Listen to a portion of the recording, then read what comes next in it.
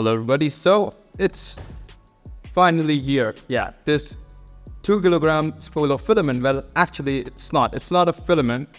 It actually looks like a filament, but actually it's not. So it's a PET wire. So if you don't know what is PET wire is, well, it's basically a wire made up of PET. But what they use for it and how I got it and why is it so cheap, like you saw in thumbnail? $1 for a kilogram. Well, it's quite simple. So let me just put it in front and then talk.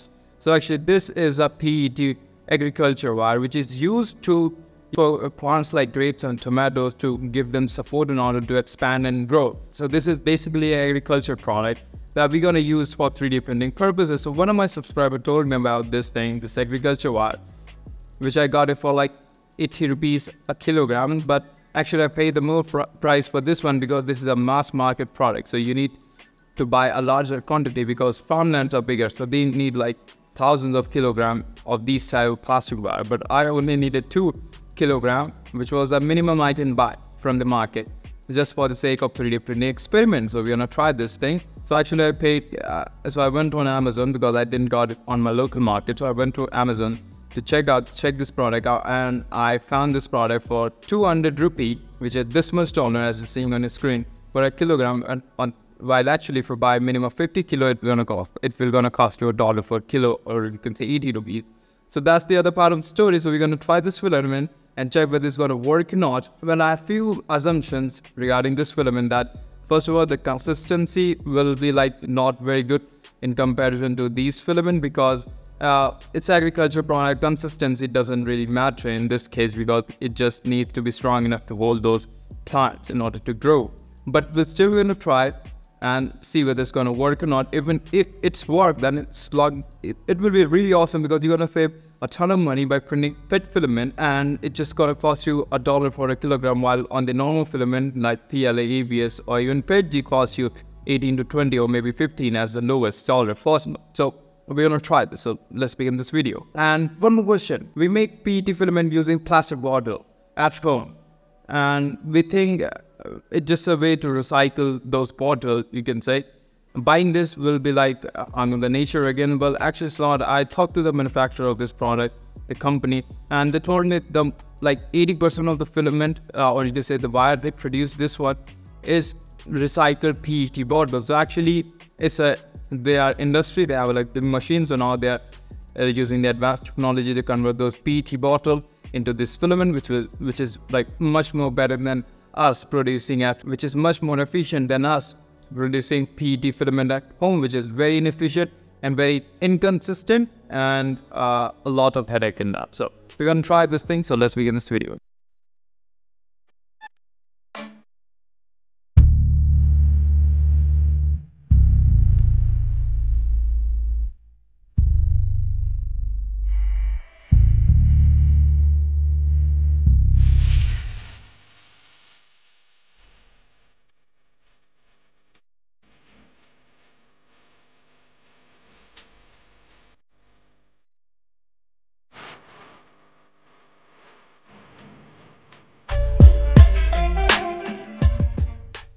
So I've loaded the spool, you can see, and it's a green PET filament.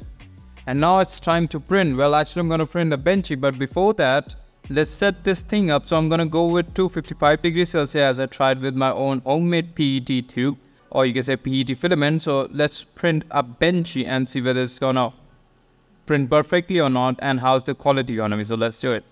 Okay, so the print is done as you can see here, but the problem is too many bubbles. So let me just explain to you. So this filament, like you're seeing, or you can say this 3D printed bench, a lot of stringing and a lot of bubble. As you can see, the layer line are really inconsistent.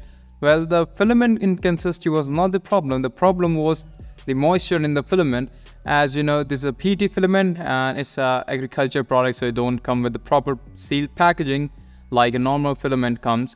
So that's why there's like a lot of moisture in these wires.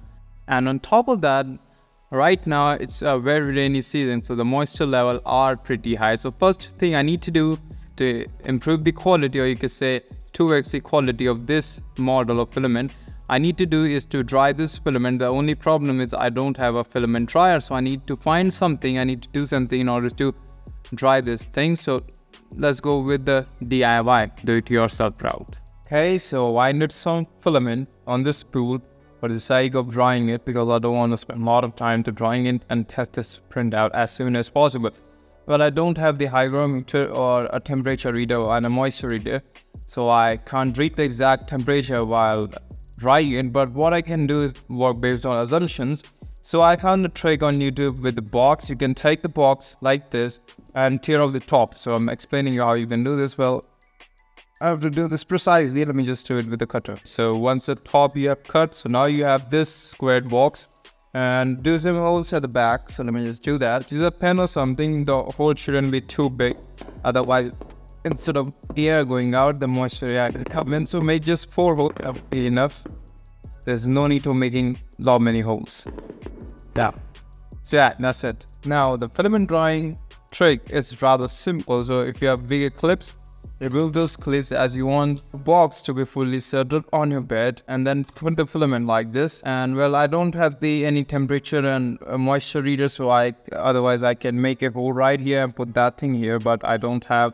And I ordered it actually, but it will take some time to be delivered. So for that, I'm gonna go like this. So put it like this, and make sure it is like completely like touching the bed from all the sides, so that no air can come into this. And now you're done. So now next thing is to heat the bed. So I'm gonna go in controls, temperature, and the bed. I'm gonna heat it till like 60 degrees Celsius. That would be better, or you could say 70 is good. So I'm gonna go with 70 degrees Celsius for like 4 to 5 hours. As a less PLA, so I believe it could be done in less time. So let's see. Okay, it's been 5 hours since I put this filament for drying, and let's see how it is. And it's still drying actually. Well, it's quite hot. So without wasting any time, I want to print this thing, see what's the quality gonna be. So let's do it before it starts absorbing the moisture from the air. Hey, so it's time to talk. After 2 days of rigorous fixing, then changing and setting, and then drying the filament, as I don't have a filament dryer, using some DIY tips, and I've been drying this filament for 2 days. So what are the problems I faced? What is setting I did to get quality that I'm going to show to you. So first thing, let's talk about the problem. So first problem I did, tangling it. The wire was completely tangled, and it was so annoying that I got 3 spools like this. Let me just show it to you. Look at this. These are 3 spools right here, because I was untangling, then it's break. So I put it in one spool and then the other. And you can see it's a very thin layer. So it was tangled. I will blame it myself, not the manufacturer, because the thing is, it was tangled because I opened the whole box when the whole filament split it. Actually, there was already a tip, like the packaging, like you saw in this video, well, already open, so I can't show it to you. There was a wire coming out, so you can take it out like this, and the wire will come out properly. But I was naive, I don't know how to like open this, so I cut it down the whole packaging, the wire spread, then I tried to winding up in this spool, and it didn't really work. So that was the first problem, and the problem was created by myself. So first thing is that. Second problem is the moisture. There was like filament, like, you know, these are hydroscopic filament. The PET is hydroscopic, they absorb a lot of moisture. And there was so much moisture that I first dried it for 6 hours and end up in print like these, because it was like not complete dried, and they clogged my nozzle partially, so the filament was not coming out properly, and they caused like hell a problem with the clogging, print quality, and the bubble and the sound that comes while melting. You can hear the sound of the evaporation of the water vapor in the filament.